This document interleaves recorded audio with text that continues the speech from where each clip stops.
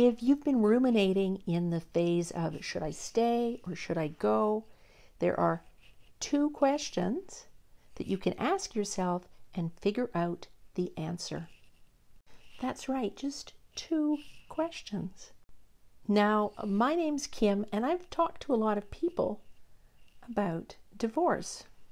It started when I was a practicing lawyer, and then as a mediator. Oh, and also in there, I got divorced, and it was a challenging circumstance. And I had to figure out how to do it peacefully so everyone in my family could thrive. And they have. And I've also talked to people in the group program I run for women going through divorce and as a divorce strategist.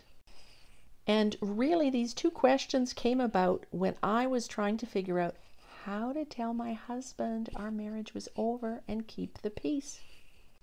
And they are these 2 little questions.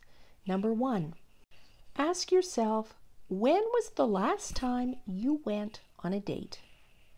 And then ask yourself, what are your 3 best memories from during your time together? Most likely, your answers will be from a long time ago, many years ago. If that's the case, you know it is time to go. Do you agree or disagree? Leave a comment, let me know. And the other thing I'm asking you to do is subscribe to this channel. I am trying to get 1,000 subscribers so then I can leave a link to my website where there are lots of free resources. So the other thing to do after subscribing is share this video. Anyway, I hope you have a great day. I'm looking forward to seeing your comments, and I'll be back soon.